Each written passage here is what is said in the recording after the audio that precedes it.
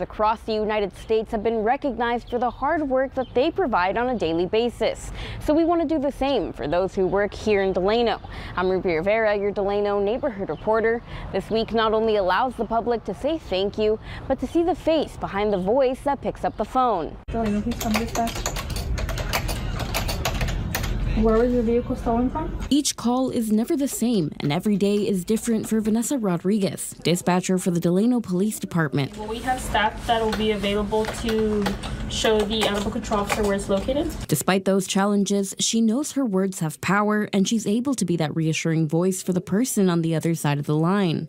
Even though we're not on the scene physically, we do experience the call auditorily. The calls that come in sometimes are easy calls and oftentimes they're not so easy.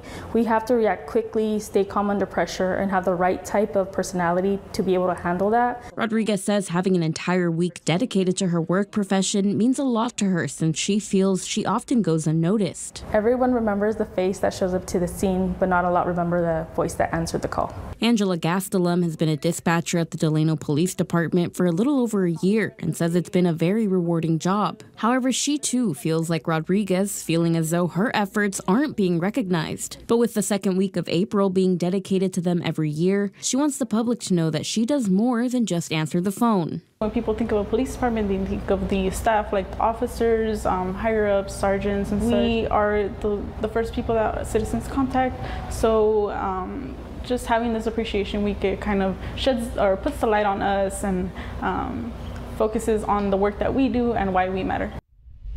The Delano PD Communications Center is always looking to spread more awareness on the importance of dispatchers, offering sit-along calls just like a ride-along. They're also looking to hire more dispatchers. For more information, visit our website, turn23.com. In Delano, I'm Ruby Rivera, your neighborhood reporter.